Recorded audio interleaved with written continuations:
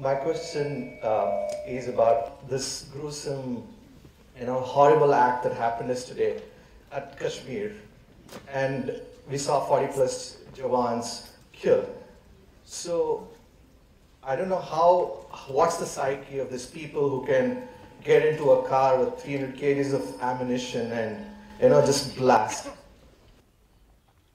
See, as I said earlier, we're still not in that level of human consciousness where all boundaries and borders can be just wiped out and human beings just embrace each other and live. There's no such love affair going on, okay?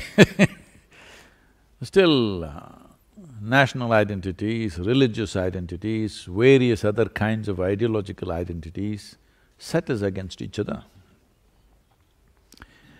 It is as simple as it is, but when it comes as to how it manifests on the ground, it's too complex. It's not something you can solve like that. So, in the making of a nation, one important thing is the sovereignty of the nation. Because nation exists only because of its borders. This may be an unpopular thing to say in United States right now, but you call something a nation, only the first and foremost is the geographical border, isn't it? Well, people can go this way, that way, people can change their language, people can change their religion, people can change their beliefs and ideologies, but it's the geography which is the first dimension of making of a nation. So this sovereignty should not have been dragged for so long after independence. It's a serious mistake. It should have been settled immediately. But unfortunately, they did not settle it for… I don't want to make a political postmortem now, but it's a serious mistake not to settle the sovereignty of the nation, not to fix the boundaries and say, this is it. Still, it is a line of control. It's not the national borders, it is still a line of control which is always out of control. And there are various things, I don't want to give a political commentary now. So you're asking about the mindset. The mindset is like this. This has been in many ways put across. They are fighting for what they believe in. You are trying to fight for what you believe in. And this will go on endlessly, you understand? Either you must change your belief system or they must change their belief system. And that doesn't look like in your future, all right? That doesn't look like that. But either you must have the wisdom to end the enmity. You must kill the enmity. You must have that wisdom. If there is no room for that wisdom, unfortunately, it will naturally translate into killing the enemy.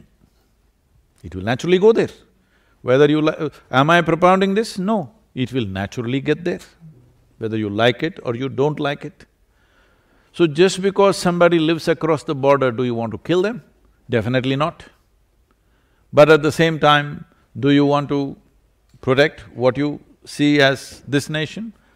This is an unfortunate dilemma of being human. If you were an animal, anybody crosses your boundary, enters your territory, you just kill him, all right? Hello? Yeah. But this is the dilemma of being human. Somebody crosses your boundary, you may have to kill him, but you don't really want to kill him. This is the struggle of being human. This struggle must be there in a human being always. If this struggle goes away, you will become an animal. This struggle must exist within us, but still, acting decisively for the larger well-being of a nation has to happen. Why I'm talking about a nation is, for me, nation is not a political entity, nation is not my nationalism, I don't belong to that. For me, nation is the largest amount of population you can address right now. If you want to bring well-being, you cannot address the globe. Hello? Yeah. You cannot address the whole globe just like that. It is not within your means to address the globe. The best thing you can address right now, the largest human entity you can address right now is nation. If you go down, maybe there are states, maybe there are religions, maybe there are castes and creeds and all kinds. Don't go there.